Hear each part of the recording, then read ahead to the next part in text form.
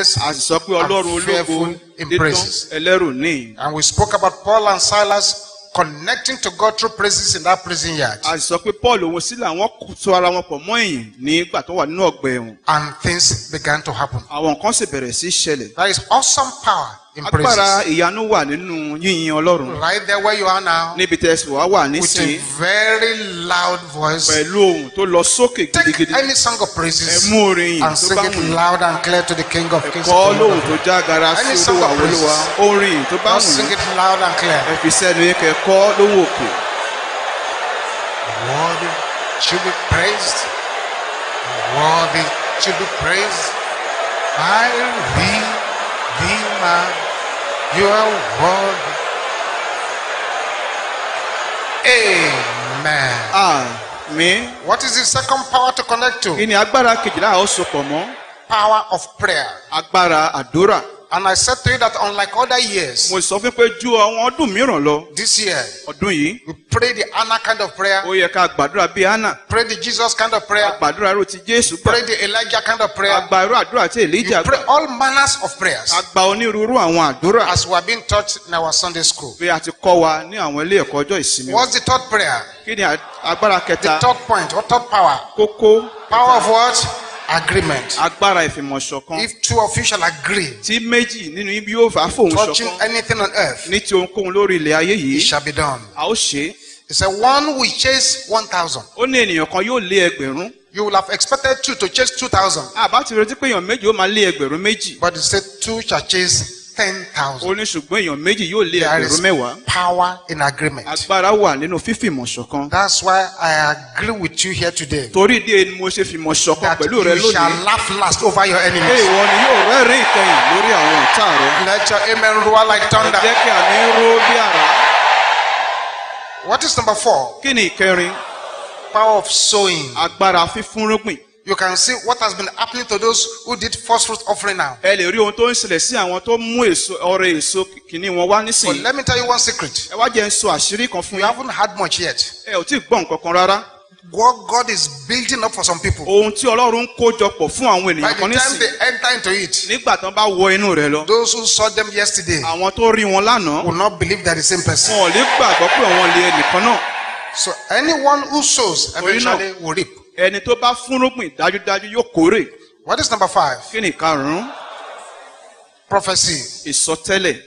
Prophecy is miracle in advance. And so I prophesy upon your life that what has taken many people years to achieve, you will achieve it in weeks in the name of Jesus. What's number 6? Power of decree. And there's a difference between decree and prophecy.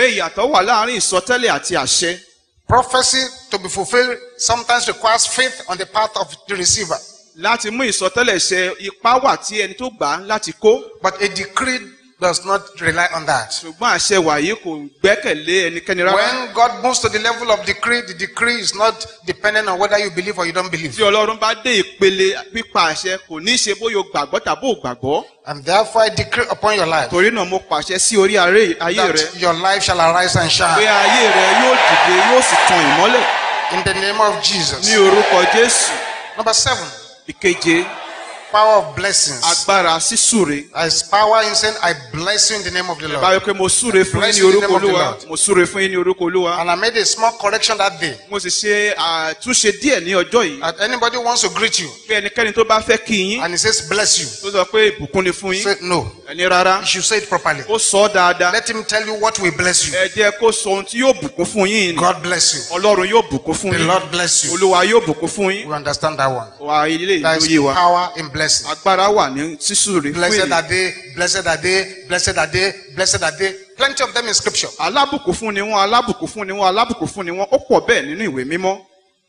8. Power of deliverance. A lot of people who need deliverance may not even know that they need them. A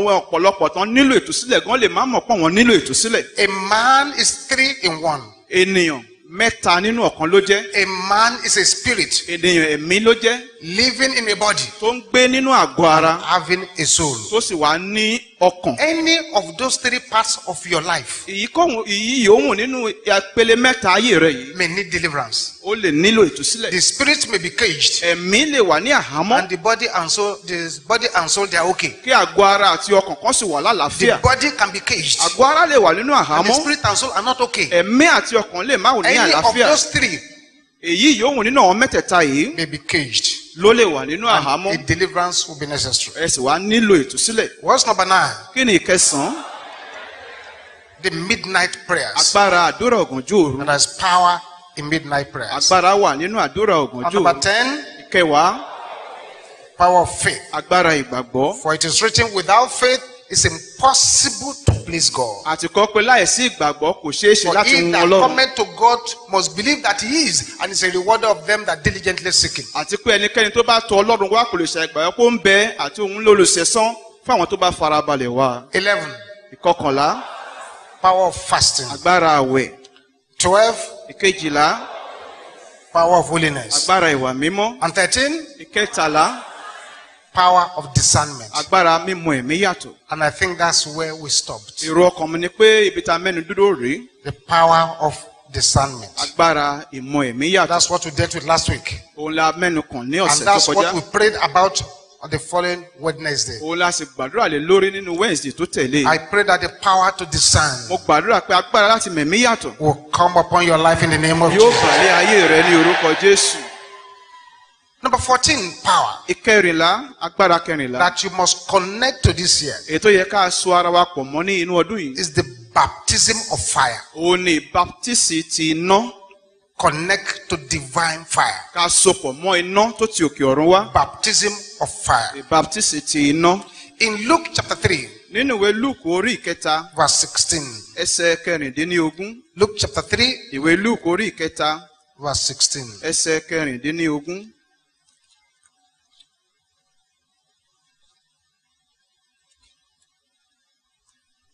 If you are there, say yes. Tí a bá ti ṣí ìkàwé pé bẹ́ẹ̀ ni.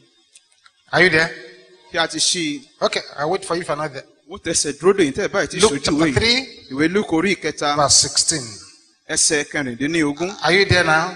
Ṣé ti ṣí nísìnyí? John answered, Jòhánù dáhùn, saying unto them all, ó sì wí fún gbogbo wọn pé, I indeed baptize you with water. lóòótọ́ lè èmi ń fi omi baptisi yín, But one mightier than I cometh, ṣùgbọ́n ẹni tí ó lágbára jù mí lọ ń bọ̀. the latchet of whose shoes I'm not worthy to unloose. Okùn bàtà ẹsẹ̀ ẹni tí èmi kò tó tú, He shall baptize you òun ni yóò fi with two things, pẹ̀lú nǹkan méjì, with the Holy Ghost ẹ̀mí mímọ́ and with fire. àti iná. With the Holy Ghost Ó yóò baptisi yín pẹ̀lú ẹ̀mí mímọ́ and with fire. àti pẹ̀lú iná.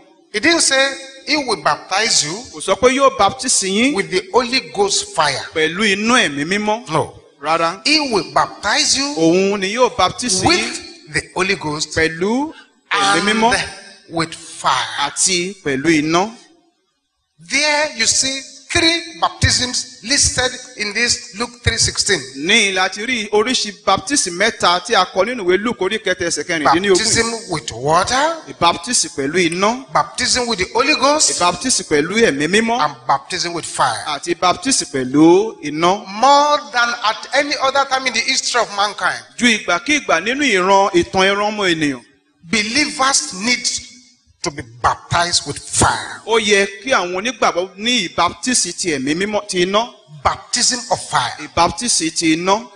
A person who has received the baptism of fire Ẹni náà tó ti gba ìbaptisi ti iná. is a different human being entirely. Ènìyàn tó yàtọ̀ pátápátá ló This jẹ́. is beyond the level of just speaking in tongues. Eléyìí tayọ ìpele kéèyàn kàn máa fi èdè fọ̀. It's beyond the level of just praying and praying and praying. Ó tayọ kéèyàn kàn máa gbàdúrà kó tún máa gbàdúrà.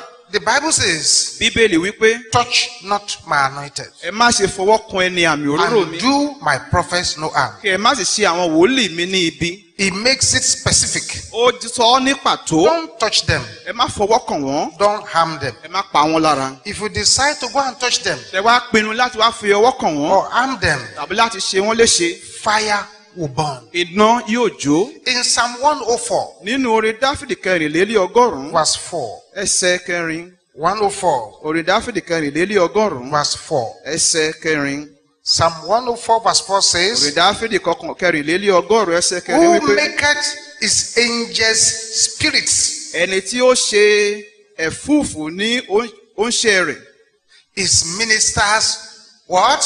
A flaming fire. Àti ọ̀wọ́ iná ní ìránṣẹ́ He rẹ̀. maketh his angels what? Spirits. Àwọn áńgẹ́lì rẹ̀ ó ṣe wọ́n lé ẹ̀mí. He maketh his ministers a flaming fire. Àti àwọn ìránṣẹ́ rẹ̀ ní ọ̀wọ́ iná. And let me be honest with you. Ẹ wá jẹ́ n sọ òótọ́ ọ̀rọ̀ fún yín. If you receive the baptism of fire, Tí ẹ bá rí baptisi ti iná gbà.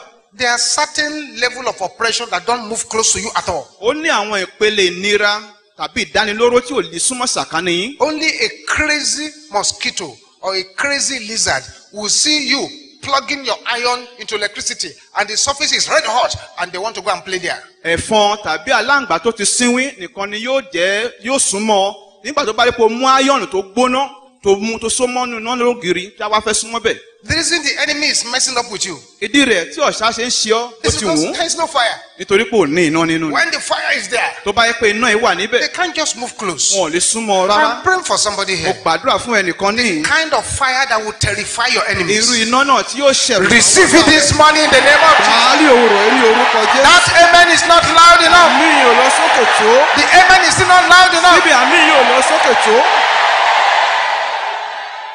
Oh, they are pressing me down on my bed. Wọ́n rẹ̀ mí mọ́lẹ̀ ní orí ibùsùn It's mi. because there is no fire. Nítorí pé ò ní iná nínú ni. Oh, they are strangulating me. Wọ́n fẹ́ yí mi lọ́rùn. It's because there is no fire. Nítorí pé kò sí iná ni. Oh, they are firing arrows at me. Ṣé náà ń ta ọfà sí mi báyìí? It's because there is no fire. Nítorí pé kò sí iná ni. Oh, they're cursing me. Ṣé náà ń gégùn fún mi? And what they are saying is coming to pass. Ohun tó ń sì ń wí sí ń ṣe sí mi lára. Because there is no fire. Nítorí pé kò sí iná ni. Oh, they are gathering against me. Wọ́n kóra jọ pọ̀ nítorí mi. And what they are saying Ohun tí wọ́n wá ń wí is happening. ó ń ṣe It's because there is no fire. nítorí pé kò sí iná ni. Say, behold, Ó ní kíyèsí someone is coming after me. ẹnìkan ń bọ̀ lẹ́yìn mi. The latchet of whose shoes I'm unfit to Ó unloose. kun ẹsẹ̀ bàtà ẹni tí èmi ò tó láti tú. Although I am baptizing with water. Bó tilẹ̀ yẹ pé mi ń fi omi baptisi. Say, my own baptism, now water. Baptisi tèmi So, but omi somebody lónìí. is coming. Ṣùgbọ́n ẹnìkan ń bọ̀ wá. He will baptize you with the Holy Ghost Òun ni ó fi ẹ̀mí mọ́ baptisi and with fire. àti pẹ̀lú iná. Fire Iná is powerful in movement. ó lágbára nínú ìrìn rẹ̀. Fire Iná is penetrating in power. ó máa ń wọ ibì kan ní inú agbára. When fire gets to a forest, Nígbà tí iná bá dé inú igbó dídí. fire does not discriminate. Iná kò ń ṣe ẹlẹ́yàmẹ̀yà. Whether it is elephant that is causing the trouble, Bóyá erin ló dá wàhálà náà whether it's sílẹ̀. lizard that is causing the trouble, Bóyá láǹgbà náà ló dá làásìgbò náà whether sílẹ̀. it's even an ant, Bó tilẹ̀ jẹ́ pé kòkòrò ni. the fire does not care. Iná ò bìkítà. That's why I'm praying for somebody here. Ìrẹ̀ rẹ̀ tí mo ṣe ń gbàdúrà fún ẹnìkan The níyì. kind of fire Pé irú iná that will make you untouchable hot coals of fire. tí yóò jẹ́ kó di iná tí ò ṣe é I tí ò ṣe é command kò. it to come upon you in the name of Jesus. Pàṣẹ kó pàlí ọ ní orúkọ Jésù. Fire burns. Iná a máa jó ni. Fire is focused. Iná ó ní ìtẹ́júmọ́. Fire is reliable. Iná ó ṣe é gbẹ́kẹ̀lé. It's hot. Ó gbóná. There is no cold fire. Kò sí iná tútù. All fires are hot. Gbogbo iná ló gbóná. Fire does not compromise. Iná kì í gbọ̀n jẹ̀gẹ́. Fire removes impurities. Iná a máa mú àléébù kúrò. Remember the story of Isaiah. Ẹ rántí ìtàn Àìsáyà. When Isaiah saw the Lord Nígbà tí Àìsáyà rí Olúwa, and he said, woe is me, ó ní ègbé ni fún mi. for I'm undone, Nítorí pé mo jí aláìmọ́. for I am a man of unclean lips. Nítorí pé mo jí aláìmọ́ ètè. He saw himself straight away Ó rí ara rẹ̀ tààrà. that he was a man of unclean lips. Pé ènìyàn aláìmọ́ ètè ni òun He ṣe. knew his weakness Ó straight mọ away, àìlera rẹ̀ that lójú he ẹsẹ̀. was a man of unclean lips. Pé ènìyàn aláìmọ́ ètè ni òun What jẹ́. was the solution of heaven? Kí wá ni àbájáde tí ọ̀run pèsè The fún un? solution of heaven was to take coals of fire. Ọ̀run wá gbìyànjú ó wá mú ẹ̀ṣẹ́ iná. So hot Èyí tó gbóná tó bẹ́ẹ̀ gẹ́. that the angel had to use a material to hold it. Tí áńgẹ̀lì láti lo ẹ̀mú láti mú un. Held the fire. Ó wá mú ẹ̀ṣẹ́ iná. Isaiah, Àìsáyà, open your mouth, open your mouth. láẹnu rẹ̀ láẹnu rẹ̀. They dropped the fire on his tongue. Ó bá ju ẹ̀ṣẹ́ iná yìí sí ahọ́n So rẹ̀. fire purifies. It removes impurities. Some of the message they preach, stop this, stop that, don't say that, don't do that, don't do that. People who have baptism of fire don't need such messages.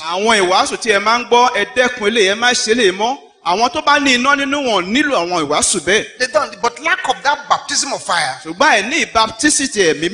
will keep plenty of impurities in your body. And these impurities are the ladders through which the enemy come in. Fire dominates. Fire is confrontational. We need that baptism of fire today. The sign of Christianity, to be quite honest with you, it's not the cross, but the tongues of fire. The tongues of fire. You need that fire when the enemy appears to be winning. You need that fire when there's a battle going on and the enemy seems to be winning you. Those of you who are into prayer and deliverance ministry and intercession, you know that when a situation becomes really hard and stubborn, the answer is fire. It's fire. I'm praying for you that every power that has defeated you before you got born again, powers that have defeated you before you got born again, that is now waging war against you, let fire destroy them this morning in the name of Jesus. Say fire! Destroy ladders of darkness in my life. Shout it loud and clear. By the power in the blood of Jesus. Amen. You need that baptism of fire when good things disappear from you without explanation. Your possessions just start to diminish. Things are going slow without explanation. They're just going slow without explanation. I decree at every injection of the enemy that is subtracting from you shall backfire in the name of Jesus. You need that baptism of fire when the enemy is carrying out an evil broadcast against you. You need that baptism of fire. You need the baptism of fire when the enemy puts a full stop on your moving forward. You need that baptism of fire. You need the baptism of fire when the enemy is the traffic warden for your breakthrough. They are redirecting your breakthrough to somewhere else. I decree upon somebody here that any power pushing you to the tail region shall be buried in the name of Jesus. You need that fire when the enemy is converting your bucket to basket. You need that fire when the enemy wants you to go from grace to grace. You need that baptism of fire. When you receive that baptism of fire, prayer becomes pleasure. Prayer becomes a love affair between you and God. When you receive that baptism of fire, reading the Bible láti máa ka Bíbélì becomes pleasurable. á wá di ohun tó gbádùn mọ́ yín. Because it's like you are reading a love letter from your lover. ṣèdálẹ̀ ń pè ń ka lẹ́tà ìfẹ́ láti ọ̀dọ̀ olùfẹ́ When yín. you have received that baptism of fire, nígbà tẹ́ bá rí baptism ti iná yìí gbà.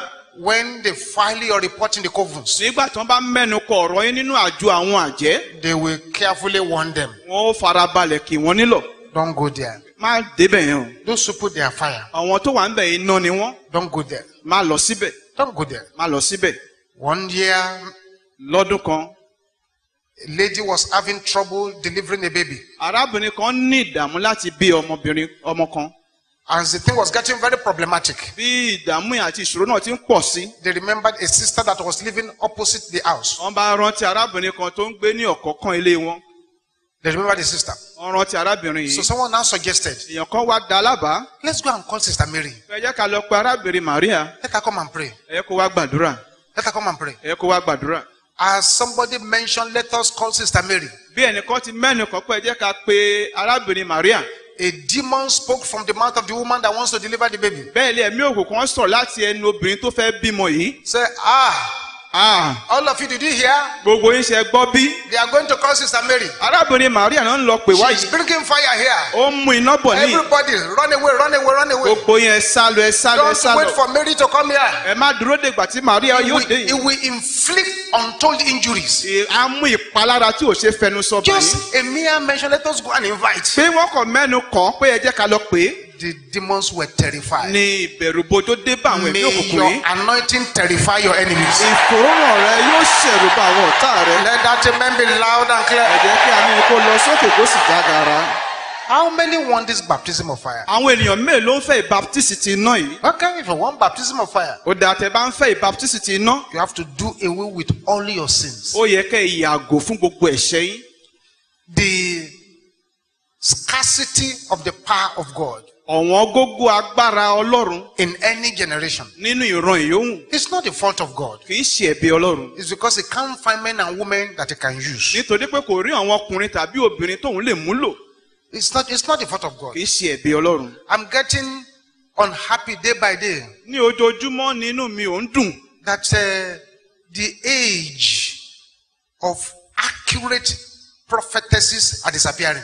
pé àkókò àti sáà ti àwọn wòlíì gidigidi lóbìnrin ó ń pòórá. Accurate prophetesses àwọn wòlíì gidigidi lóbìnrin is vanishing. ó ń pòórá. Because the sisters who should be interested in fire, nítorí pé àwọn obìnrin tó yẹ kán ní inú dùn nínú ohun tí ń ṣe ti iná. they are more interested in fashion. nísìnyí aṣọ ti ìgbádùn ayé ló wà lọ́kàn wọn. Fashion carries no fire. ẹ̀yà aṣọ ti ẹ̀ṣọ́ pàápàá kò ní iná nínú. With your fashion, you can be wasted by a small girl who has witchcraft. pẹ̀lú aṣọ ti ọ̀ṣọ́ rẹ ọmọ kékeré obìnrin tó lájẹ́ ó lè fi ọ́ ṣòfò.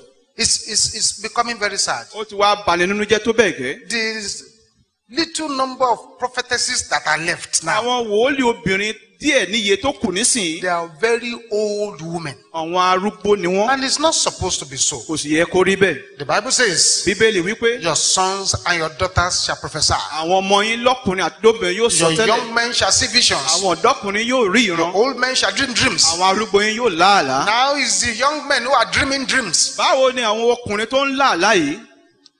These days, it's the young men who are dreaming dreams. lóde òní àwọn ọkùnrin ọ̀dọ́kùnrin ló wá ń láàlá báyìí. That's a very sad situation. ipò tó sì bani nínú jẹ́ ni. I believe the sisters should pray for revival. ìgbàgbọ́ mi ni pé àwọn obìnrin láti gbàdúrà fún The ìsọjí. brothers should pray for revival. àwọn ọkùnrin gan náà láti gbàdúrà fún ìsọjí. I look forward to the day mo sì gbójú sókè fún ọjọ́ náà. when we have prophetesses, nínú ìtí a ó ní àwọn wòlíì obìnrin age 12, tó jẹ́ bí ọmọ méjìlá ọmọ ọdún mẹ́tàlá 14, ọmọ ọdún mẹ́rìnlá ọmọ ogún ọdún 21. ọmọ mọ́kànlélógún. Sisters who are on fire. àwọn obìnrin tó ń wà ní inú iná. They will make a difference, a change. wọn ó jẹ́ kí ìyàtọ̀ tó ṣe gbòógì wà.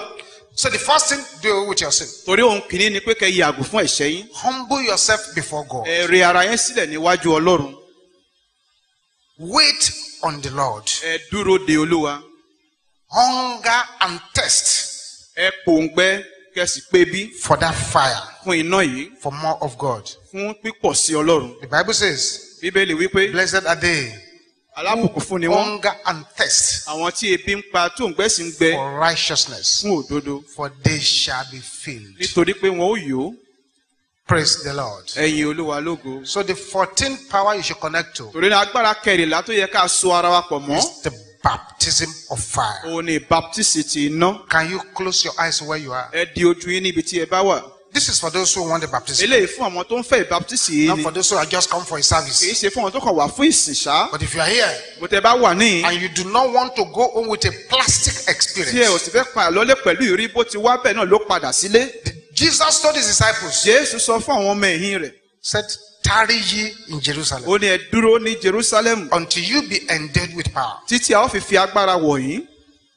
Stay there. Ó ní ẹ dúró síbẹ̀. Until you be endowed with power. Títí a ó fi agbára wọ̀ yín. When those men received their own baptism of the Holy Ghost with fire. Nígbà tí àwọn arákùnrin gba ìbaptism ti ẹ̀mí mímọ́ àti iná wọn. When they landed on the street. Nígbà tí wọ́n dé àwọn òpópó-ọ̀nà. Jerusalem knew there was problem. Jerusalem náà mọ̀ pé wàhálà dé. These men who were afraid before. Àwọn ọkùnrin wọ̀nyí tí wọ́n jẹ́ ojo tẹ́lẹ̀tẹ́lẹ̀ rí. Who went to hide. Tí wọ́n lọ sá pamọ́. They now came out boldly. Àwọn náà wá jáde pẹ̀lú ìgboyà. Something has entered into them. Nkọ́kọ́ ti wọ inú wọn. Iná. Fire has entered into their bones. Iná ti wọnú egungun wọn. And because there was fire in their bones. Nítorí pé iná ti wọ inú egungun wọn yìí. They came out and began to talk boldly. Wọ́n dìde wọ́n sì ń fi ìgboyà sọ̀rọ̀. They locked them up. Wọ́n tì wọ́n mọ́lé. Angels opened the door and threw them out again. Áńgẹ́lì ṣí ilẹ̀kùn fún They wọn tún mú went wọn back to jáde. where they were arrested. Wọ́n lọ síbi tí wọ́n ti mú wọn And they tẹ́lẹ̀ started again. Wọ́n tún bẹ̀rẹ̀. There was fire in their bones. Iná wà ní inú egungun wọn. Fire was burning there. Iná ń jó níbẹ̀ ni. And because of that. Nítorí ìdí èyí. They had a testimony. Wọ́n wá lẹ́rìí. They said these men. Wọ́n ní àwọn ọkùnrin yìí. They have turned the world. Wọ́n ti sọ upside down. Gbogbo ayé kodò. These men. Àwọn ọkùnrin wọ̀nyí. They turned the world. Wọ́n ti sọ gbogbo ayé. Upside down. Wọ́n ti sọ kodò. With your hand raised up high. Pẹ̀lú ọwọ́ rẹ tó nà sókè. You will shout this louder than anyone around you. Ju ẹnikẹ́ni tó wà ní ẹgbẹ́ rẹ̀ ó kígbe léyìí. And don't worry what is happening around you. Ẹ má sì bìkítà nípa ohun tó ń ṣẹlẹ̀ ní àyíká yín. That person is receiving his breakthrough and is going away. Ẹnìyẹn lè máa rí àlàjá rẹ̀ gbà ó sì ń gbé àlàjá rẹ̀ lọ. Father, I pray. Bàbá mo gbàdúrà. As many people as will call for that fire this morning. Pé iye àwọn tí ó ké pe iná ẹ̀ ní òwúrọ̀ yìí. That the liquid fire of the Holy Ghost. Pé iná ògidì ti ẹ̀mí mímọ́. Will go from the top of their head to the sole of their feet. Yóò lọ láti àárín orí wọn lọ dé àtẹ́lẹsẹ̀. In the name of Jesus. Ní orúkọ Jésù. You will shout that fire 7 times. Ẹ ó kígbe iná ẹ̀ ní ìgbà méje. And you will say, incubate my life. Ẹ wàá sọ pé ṣí ìjìbù ayé mi. It is already hanging here. Ó ti sọ̀rọ̀ sí yín báyìí. It's for you to pull it down upon your head. Ó wá kù sí pé kẹ́ fà á sí orí ara The yín. louder you shout your fire, the better. Bí ohun iná yín ti lọ sókè tó bẹ́ẹ̀ ni ó ti dára sí. Makapori. Kapori Katerabosata.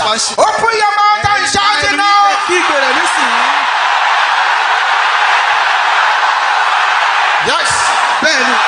That's right. Ó dà bẹ́ẹ̀. That's right. That's right. Ó dà bẹ́ẹ̀. Incubate my life now. In the name of Jesus. Ní orúkọ Jésù.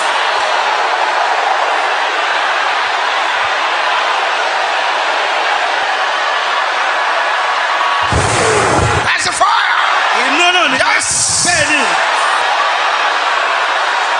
Somebody is breaking through. Somebody is breaking through. Àlàjẹ́ nìkan lu Receive ọdún it. yóò Receive it. Receive it. Receive it. Receive it. Receive it. Receive it. Receive it. Receive it. Receive it. Receive it. Receive it. Receive it. In Jesus' name we pray. Ní orúkọ Jésù la gbàdúrà. You are just warming up. Ẹ ṣẹ̀ṣẹ̀ ń gbáradì ni. Just warming up. Ẹ ṣẹ̀ ń múra sílẹ̀ ni. Wà sí tarara bá ṣe. Get yourself ready Ẹ again. tún múra sílẹ̀ lẹ́ẹ̀kan sí. Sister, get yourself ready. Ẹ̀yin arábìnrin ẹ múra sílẹ̀. This is why Jesus brought you here. Ìdí rẹ̀ rẹ̀ tí Jésù fi mú yín wá. Something is about to happen to you now Ó kàn fẹ́ ṣẹlẹ̀ sí yín that will nísìnyí. change your life Tí completely. yóò yí ayé yín padà pátápátá. 7-fold again. Ní ìgbà méje nísìnyí. Let your voice roar like thunder. Ẹ jẹ́ kí ohùn yín ró. Let's go. yeah. 1, Ẹni. 2, Èjì. 3, Ẹ̀ta. 4, 5, 6, Ẹ̀fà. 7. Incubate my life now. Yí ìjìbọn In the ayé mi name of nísìnyí. Jesus. Ní orúkọ Jésù.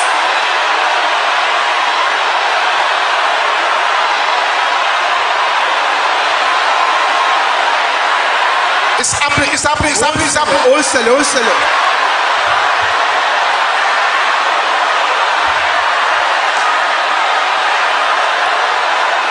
Open that mouth. Open that mouth. That's why you are here. Ẹlẹ́nu yẹ gbòòrò. Torí náà lẹ́sẹ̀ wà níyì. In Jesus' name we pray.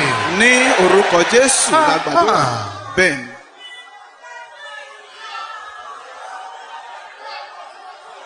Silence Ìdákẹ́jẹ́. I'm going to count 7 from this altar. Láti bí pẹpẹ ni ó ti ka òǹkà dé èje. When I mention the number 7, tí bá mẹ́nu kọ òǹkà èje. There are some people here. Àwọn ènìyàn kan wà ní. Certain things in your life. Àwọn nǹkan kan ní pàtó nínú ayé yìí. They are contesting with that fire. Wọ́n fi gagbága pẹ̀lú iná yìí. When I mention 7, tí bá mẹ́nu kan èje. A bombardment of volcanic fire will fall upon you. Àyálù iná yóò bà lé yín. And your life will change completely. Ayé yín yóò sì yí padà pátápátá. 1, Ení. 2, èjì. 3, ẹ̀ta.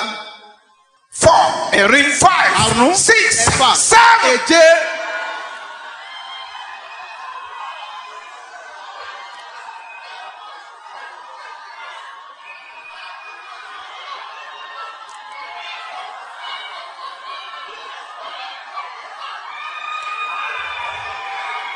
Yes. Bẹ́ẹ̀ni. Whatsoever is lodging in your body. Ohunkóhun tó fi àgọ́ ara That yín is ṣe lé. contrary to the power of God. Èyí tí ó yàtọ̀ sí agbára. The fire is burning. The fire is burning. Iná náà ń jó.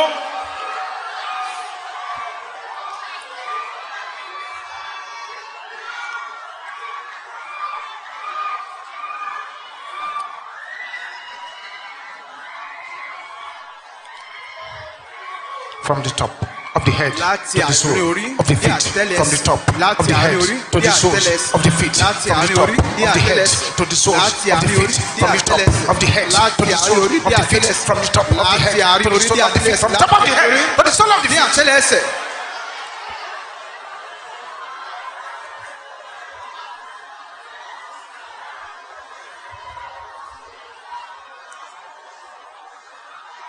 Amen. Àmín. With a loud voice. Pẹ̀lú ohùn tó jágara. Sing this song. Ẹ ó kọ orin yìí. Sing it loud. Ẹ kọ lóhùn òkè. Keep your eyes closed Ẹ di ojú yín síbẹ̀. as you sing the song. Bí ẹ ti ń kọ orin yìí. Look towards heaven Ẹ gbójú sókè sọ́run. as you sing the song. Bí ẹ ti ń kọ orin yìí. Keep your eyes closed. Ẹ jẹ́ kí ojú yín wà ní Look dídì. towards heaven Ẹ gbójú sókè ọ̀run. as you sing that song. Bí ẹ ó ti kọ orin náà. Get yourself ready. Ẹ múra sílẹ̀. Get yourself Ẹ ready. múra sílẹ̀. Get yourself Ẹ ready. múra sílẹ̀. Thank you, Ẹ Jesus. ṣeun Jésù. Thank you, Ẹ Jesus. ṣeun Jésù.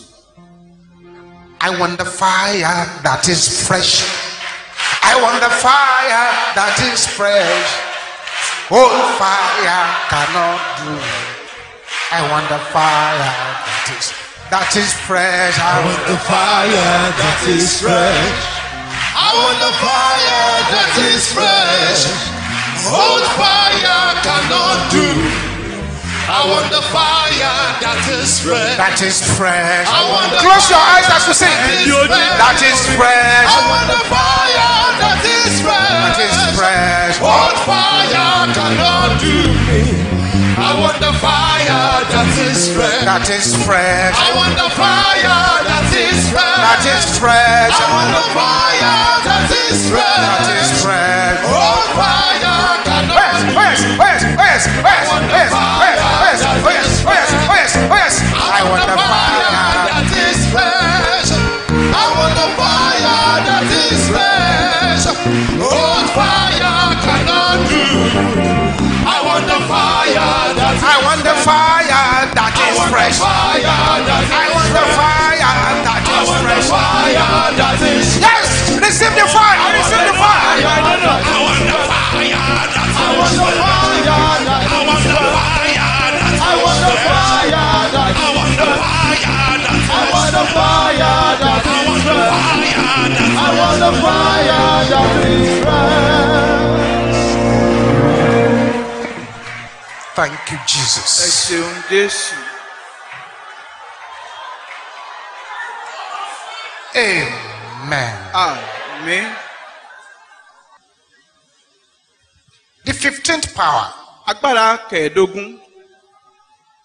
to learn to connect to this particular year Èyí tí a ní láti sopọ̀ mọ́ nínú ọdún yìí ní pàtàkì. is the court of God. Ó ní The court of God. okun Ọlọ́run. The court of God. Ilé ẹjọ́ Ọlọ́run. The 15th power to connect to Tí ẹ bá farabalẹ̀ láti so ara yín pọ̀ mọ́ wọn. In 1 Kings chapter 22, nínú ìwé àwọn ọba kìíní orí kejìlélógún verse 19. ẹsẹ̀ kọkàndínlógún. 1 Kings 22:19. ìwé àwọn ọba kìíní orí kejìlélógún ẹsẹ̀ kọkàndínlógún. And he said, Hear thou therefore the word of the Lord. ó sì wí pé nítorí náà ìwọ gbọ́ ọ̀rọ̀ Olúwa. I saw the Lord mo rí Olúwa sitting on his throne, jókòó lórí ìtẹ́ rẹ̀. and all the hosts of heaven standing by him on his right hand and on his left. àti gbogbo ogun ọ̀run dúró lé apá ọ̀tún àti lé apá And òsì the rẹ̀. Lord said, Olúwa sì wí pé Who shall persuade Ahab that he might go up and fall at Ramoth Gilead? ta ni yóò tàn Áhábù kí ó lè gòkè lọ sí. And one said on this manner, another said on that manner. ẹnìkan sì wí pé báyìí ẹlòmíràn sì lọ ó sì sọ òmíràn. And there came forth a spirit ẹ̀mí kan sì jáde wá and stood before the Lord ó sì dúró níwájú Olúwa. and said, I will persuade him. ó sì wí pé èmi ó tàn án. And the Lord said unto him, Olúwa sì wí fún un pé Wherewith? báwo. And he said, I will go forth, ó sì wí pé èmi ó jáde and I lọ. will be a lying spirit in the mouth of all his prophets. èmi ó sì di ẹ̀mí èké lé ẹnu gbogbo àwọn wòólì rẹ̀. And he said, Thou shalt persuade him and prevail also, òun sì wí pé ìwọ ó tàn án ìwọ ó Go sì borí forth. pẹ̀lú jáde lọ and do so. kí o sì ṣe bẹ́ẹ̀. Here was a court of the Almighty. ní láti rí gbọ̀ngàn ti Olódùmarè. The case of Ahab had been taken to that court, wọ́n ti mú ọ̀rọ̀ Áhábù lọ sí ibi ilé ẹjọ́ yìí. and the court of the Almighty had issued a judgment ilé ẹjọ́ ti Olódùmarè sì wá ti ṣe ìdájọ́. that persuade this man to go and destroy himself. fi ẹ̀tàn arákùnrin lọ kó lè lọ fọwọ́ ara rẹ̀ ṣe ara rẹ̀. One weapon you must connect to this year ohun èlò kan tí à ń láti sopọ̀ mọ́ ní inú ọdún yìí. is the weapon of God's court. òun ni ohun ìjà ti ilé ẹjọ́ ti Ọlọ́run. Connect yourself to the weapon of God's ẹ court. so ara yín pọ̀ mọ́ ohun èlò ìjà ti ilé ẹjọ́ There Ọlọ́run. is something known as the courtroom of the Almighty. ohun kan wà tá à ń pè ní yàrá ìpẹ̀jọ́ ti ilé Ọlọ́run Olódùmarè. Something is known as the courtroom of the Almighty. ohun kan wà tá à ń pè ní yàrá ìpẹ̀jọ́ ti ilé Ọlọ́run Olódùmarè. Woe befalls any enemy that is dragged to this court. ègbé ni fún ọ̀tá náà tí a wọ́ lọ sí ilé ẹjọ́ yìí. I see people here this morning mo rí àwọn ènìyàn níyìn ní who òwúrọ̀ need yìí to drag certain enemies to that court. tó yẹ kán wọ́ àwọn ọ̀tá kan ní pàtó lọ sí Because ilé ẹjọ́ yìí. woe befalls any enemy that you report their case to the nítorí court of pé heaven. ègbé ni fún ọ̀tá náà tí ẹ fi ẹjọ́ wọn sùn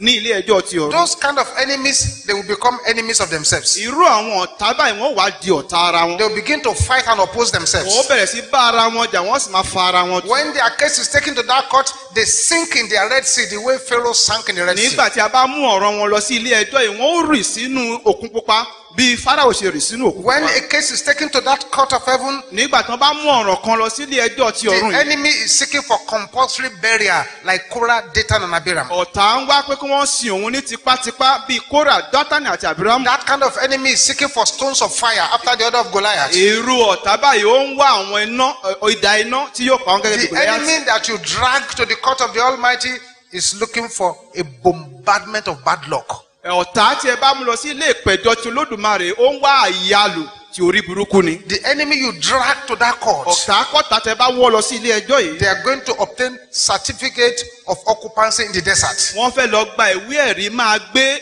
aginjù. You see, the final, supreme, and absolute judge over all creation is the Almighty. Olódùmarè ni ọba ètò lé agbára jù tó sì di onídàájọ́ tó lágbára jù ní gbogbo ayé. And one powerful weapon of warfare is to drag the enemy to God's court. ohun ìjà tó lágbára sì ni pé ká mú ọ̀tá ká wọ́ lọ sí ilé ẹjọ́ ti Ọlọ́run A Olódùmarè. time will certainly arrive in your life, if it has not arrived now, àkókò kan yóò dé nígbé ayé rẹ tí ò bá tilẹ̀ tí ì dé when nísìnyí. you will have to go to this courtroom and bring their case to God. nínú ètò láti lọ síbi yàrá ìpẹ̀jọ́ yìí láti mú ọ̀rọ̀ wọn wá síwájú Ọlọ́run. You come to that courtroom and ask God to render judgment against your adversaries. ẹ wá síbi yàrá ìpẹ̀jọ́ yìí kẹ́ ìsọfọ́lọ́run kó ṣe ìdájọ́ lórí àwọn Remember ọ̀tá the yín. story of that widow ẹ rántí ìtàn obìnrin tí í ṣe opó in yìí. Luke chapter 18, nínú ìwé Lúùkù orí who kept kejìdínlógún. going to that judge. tẹ̀síwájú láti máa tọ adájọ́ náà lọ. Avenge me of my adversaries. gbẹ̀san mi lára àwọn ọ̀tá Avenge mi. me of my adversaries. gbẹ̀san mi lára àwọn ọ̀tá mi. Avenge me of my adversaries. gbẹ̀san mi lára àwọn ọ̀tá mi. Read the book of Psalms well. ẹ ka ìwé orin Dáfídì dáadáa. See how many times the psalmist refers to God as a judge. ẹ wo iye ìgbà tí sáàmù onísàmù pé Ọlọ́run gẹ́gẹ́ bí onídàájọ́. I pray that the power to connect to that courtroom of God will come upon you in the name of Jesus. Let this amen be loud and clear. But there's a snag. There's a small problem. The problem is this. You do not go before any judge or any courtroom in a disorganized state. Certainly, you don't go before a judge. I is in my leg. Are you the one hearing this case? Thank you. You can't do that. You can't come before the court and you are bringing disorganized presentation. You must be spiritually orderly. There are steps for you to get a hearing in God's courtroom. You must ensure that your own life is fully yielded to God. So that you don't get to that courtroom and you talk and the enemy stands up and says, sir, you can't listen to what this one is saying. This one is a fornicator. This one is a liar. This one steals. This one drinks. He has no local standing here. He can't stand here. So remove this, that. We can't listen to this one. You can't come to that courtroom. And the enemy says, you can't. The enemy says, God, you can't answer this man. You can't answer this man. Because it is written, let not your heart be troubled. Believe in God and believe in me also. Look at the heart of the man coming to court. His heart is troubled. So the enemy knocks you out by the law, which is the Bible. So ensure that your life is fully yielded to God. Give up all your sins. Carry out a thorough cleansing of your life to ensure that the devil had no legal stand, no legal claim. Then you now organize your petition in a logical manner. One way to do that is to write it down. What you want to take to that courtroom, write it down. This is where I'm working. This is what is happening. This is what social person is doing. This is where my children are working. This is what the man is saying. Write it in orderly way like that. And you hold that petition in your hand and come to that courtroom by the blood of Jesus. When you want to start the prayer, say, Father, I approach your courtroom now by the blood of Jesus. Request to come before the judge of the whole earth. Ask the Holy Spirit to help your case. Say, Father, register me in that court now. Let my case be given divine preference. Then you can now begin to drag the enemy one by one. One by one. To the courtroom. And if you like, you can ask heaven to put a restraining order on those things that the enemy is doing. This is how to hand over your battles to God. By connecting to the courtroom of the Almighty. And like I told you, woe befalls any enemy that is dragged to that courtroom of the Almighty. This is where we're going to stop this morning. Then we'll continue next time. Rise up on your feet now. Rise your feet, beloved. And all eyes closed. Jesus is here. And he has an agenda for our lives. An agenda for our spirits. He has a program for our destiny. Thank you, Jesus. Thank you, Jesus. Can you shout this loud and clear now? My Father, arise in the thunder of your power. Show me a sign for good. My Father, arise in the thunder of your power. Show me a sign for good. In the name of Jesus, open your mouth and decree that one.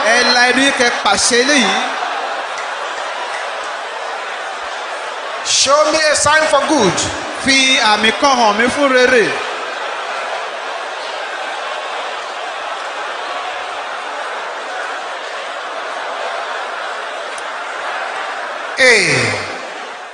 Amen. There are some people in this meeting today having all kinds of oppression of the enemy. But the Bible says oppression shall be far from you. Someone is here. You don't eat. No food. But you have no feeling of hunger. And you are losing your weight. Get yourself ready. The hand of God is about to touch you. As someone here, the spirit of death and hell has been pursuing you. There's someone here too. You are having breathing difficulties. There's someone here, you are perceiving these strange odors around you. There's someone here, even in this week that went by, there were occasions when you felt like pulling off your clothes. The power of God is about to begin to move from person to person. Hear the footsteps of Jesus. He is now passing by, bearing balm for the wounded, healing all who apply. As he spake to the sufferer who lay at the pool, he said, in this moment will thou be made whole. Will thou be made whole? Will thou be made whole? Oh, come weary sufferer, oh, come sick soul. See the cleansing with Lord. See the cleansing with Lord. Step into the current and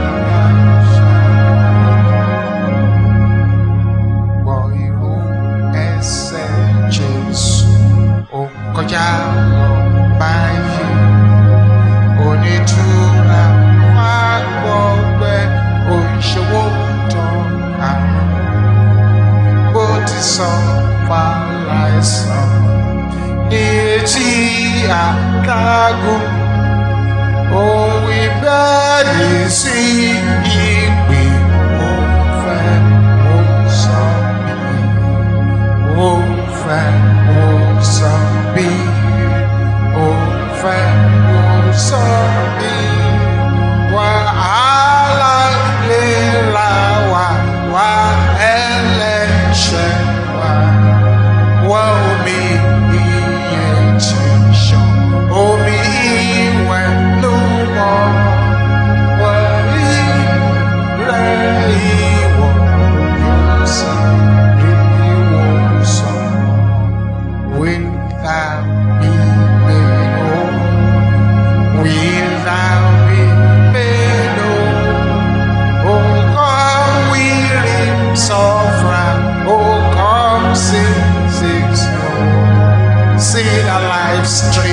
is more. See the cleansing waves roll. Step into the hall.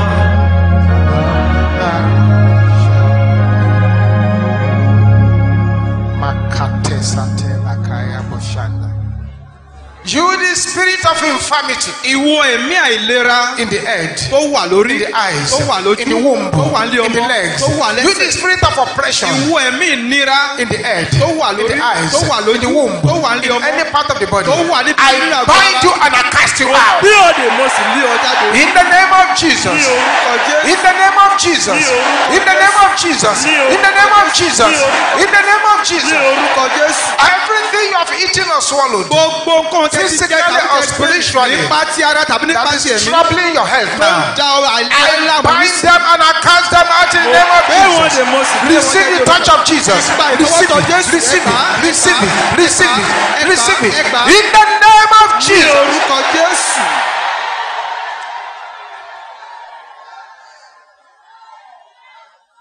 That's right.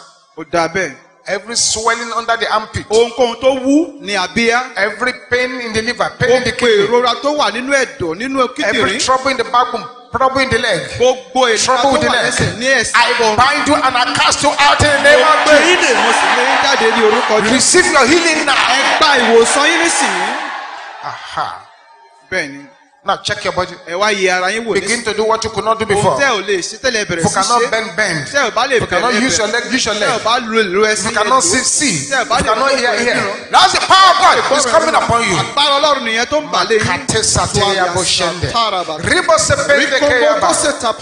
That's right. That's right. Do what you could not do before. Once you find that the Lord has healed you, don't hide. Run quickly to the altar here. Don't let the devil put it back. The power of God is moving. The fire of God is moving. Just check your body. That's right. You have been healed. Run quickly to the altar here. No matter where you are, we shall wait for you. Just run here quickly. Don't let the devil put it back on you. Thank you, Jesus. Thank you, Jesus. Stretch your right hand towards this altar. Father, these hands that are stretched here, let this hand become the hand of healing, the hand of deliverance, the hand of power, the hand of strength, the hand of glory, the hand of healing, the hand that will remove every oppression. In the name of Jesus. Get yourself ready now. Anywhere you have pain in your body or trouble in your body, smite it aggressively. Don't feel sorry for that place. Somebody is being ill in that gallery from a strange situation. Run it very quickly. Don't let the devil put it back. You smite that body 21 times and shout back to the sender. Back to the sender. Let's go. Oh yeah. 1, 2, 3, 4, 5, 6, 7, 8, 9, 10, 11, 12, 13, 14.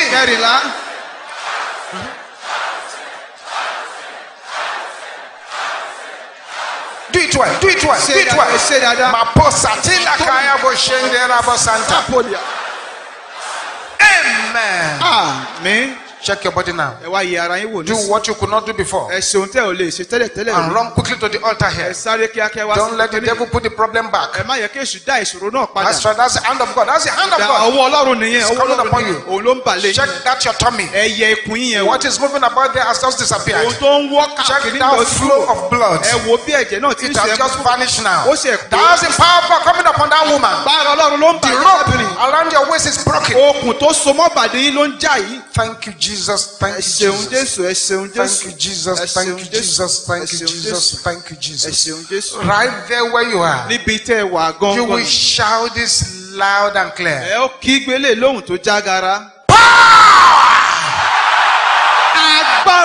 To pursue my pursuers. Fall upon me now. In the name of Jesus.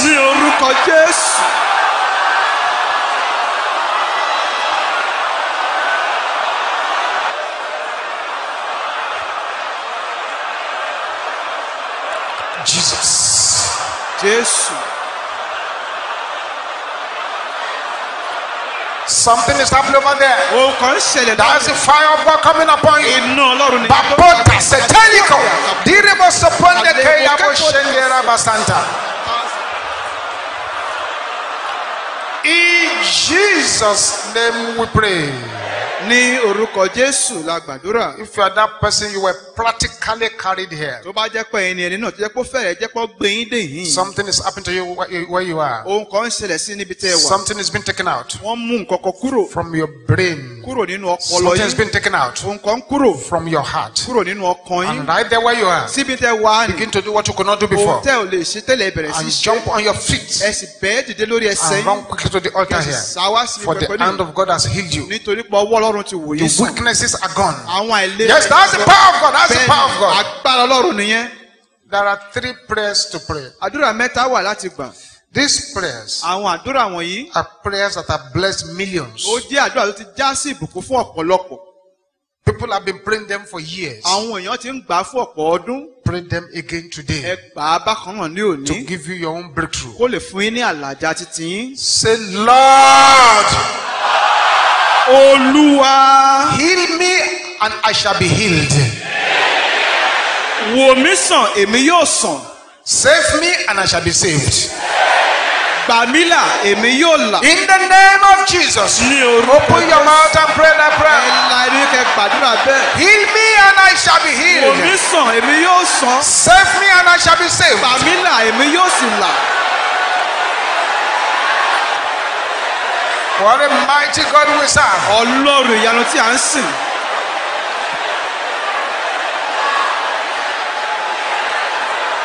In Jesus' name we pray. Ní orúkọ Jésù la Now, gbàdúrà. these dangerous prayers. Àdúrà tó léwu yìí. Pray it well. Ẹ gbà á dáadáa. Don't say I prayed it before. Ẹ má ní mo ti gbà á rí. Owners of evil, Lord, Ẹ̀yin tó ní ẹrù ibi. hear the word of the Lord. Ẹ gbọ́ ọ̀rọ̀. Carry your Lord Ẹ gbé ẹrù in yín. the name of Jesus. Ní orúkọ Jésù.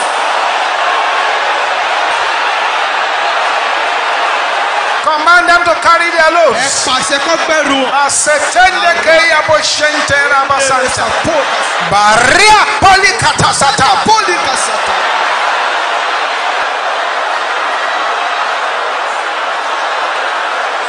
In Jesus' name we pray.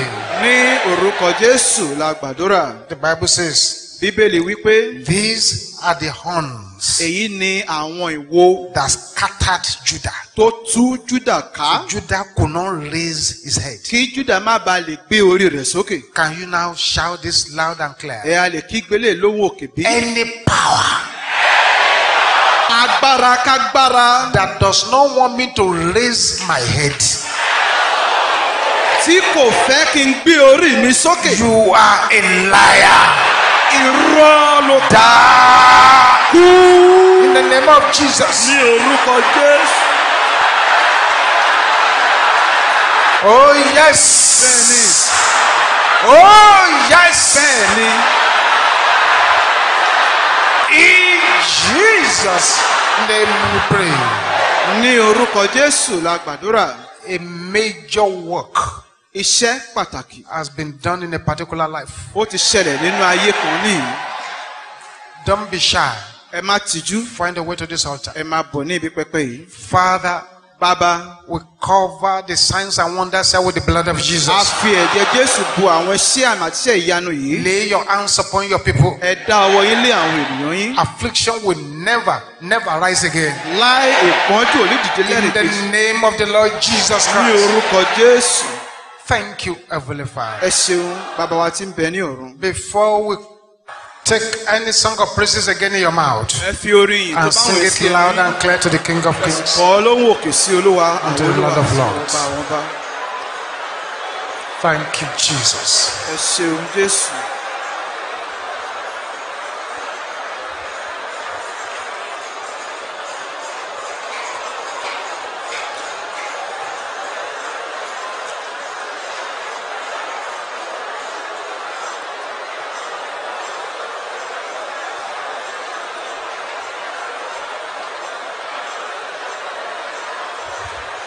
In Jesus' name we pray. The Lord bless you from Zion and make his face to shine upon you and be gracious unto you. You will go from strength to strength and from glory to glory. It is well with you. This week, you shall experience a marathon of favor. And wherever you go, darkness shall flee. In Jesus' name we pray. Thank you for listening to us this evening. See you tomorrow in the name of Jesus.